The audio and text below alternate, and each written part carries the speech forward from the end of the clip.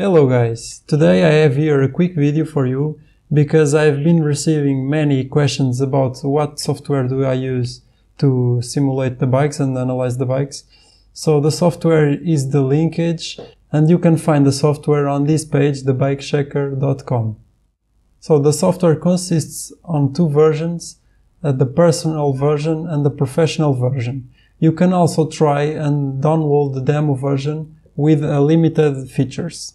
Regarding prices, the personal version costs about $25 and the professional one costs about $300.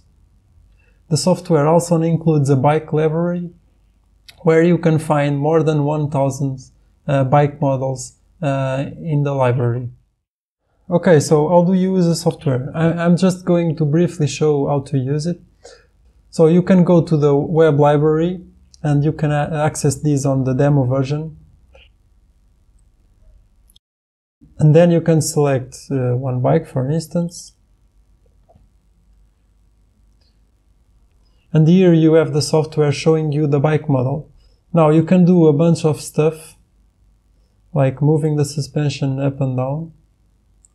You can see here the graphs for the leverage ratio, for the anti-squats, anti-rises, and so on. You can see here some more details like the maximum shock compression. You can see the frame geometry and so on and so forth. You can also see the instant centers position and the anti-rise and anti-squat lines. And you can also change the cogs on the transmission to see the results. So there are a lot of stuff that you can do in this software, and as you can imagine, I cannot cover all of this in just one single video. However, I can show you how to make a new model, and for that you click Create Model, and then you have to use a good photo, okay, without any distortion, or in preference you need to use a schematic drawing. If you use a schematic drawing, the accuracy will be close to 100%, okay, so very accurate. If you use a photo, it depends on the quality of the photo and the distortion of the photo, but it's not 100% accurate. But it can be a very close approximation. So in this case, we have here the new intense. It's a VPP design, so you have to select the type of design first, VPP, and then you have to click on the specific pivots. Okay, so in this case, it says click on the rear axle, and you have to click on the rear axle. So I'm making this really quick.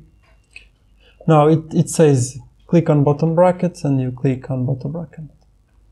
Okay, so then you click on front axle, then you have to click on the shock pivots. Okay, I'm doing this really quickly. Okay, so when you finish to click in all points, you can draw the textures, the polygons. You can draw the polygons to make your model prettier, but this is not needed, just optional, okay? So I'm doing here the polygons of the rear triangle in a very quick and sketchy way, but you get the idea. Okay, it's more or less like that. Good. So I will move on.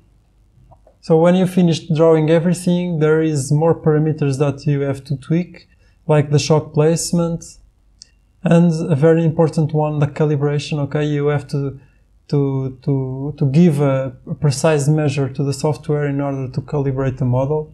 So you can use the chainstay length, or if you know the wheelbase, it's better to use the wheelbase. After setting the calibration, you select the transmission you want. Then, before completing, you have to set other additional parameters, like the geometry parameters, in order to make your model as precise as possible. If you did everything correctly, you should end up with something like this, okay? Then you have to tweak the center of gravity position to make it more realistic. And that's basically it. So you have to play with the software to learn. There is a lot of options that you can play.